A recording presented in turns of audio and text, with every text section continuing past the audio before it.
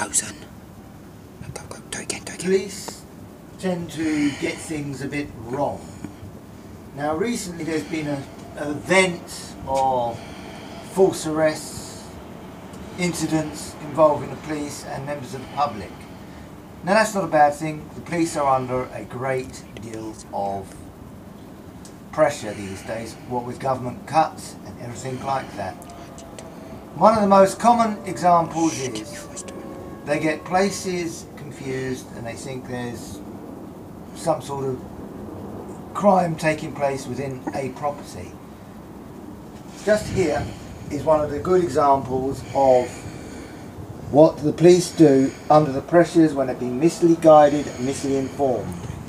They break into a door and they leave it that way. They leave it to the persons they've broken into with only a mere, "Oh, sorry that we damaged your door."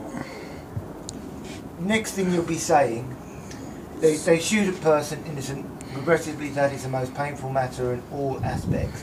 Alright, it shouldn't happen, but it does indeed happen. And what are they going to say?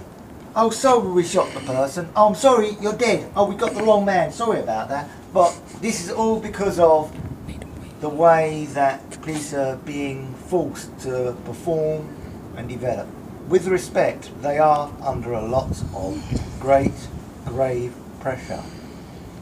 And that's all I wanted to say on this special report on what is going wrong with the police, what is going wrong with the law, and what is going wrong with our governments. They don't seem to want to help the way they used to in days to gone because of government cuts. That's all I'm going to say on this matter. It was Maddog reporting a special report on the police incidentals.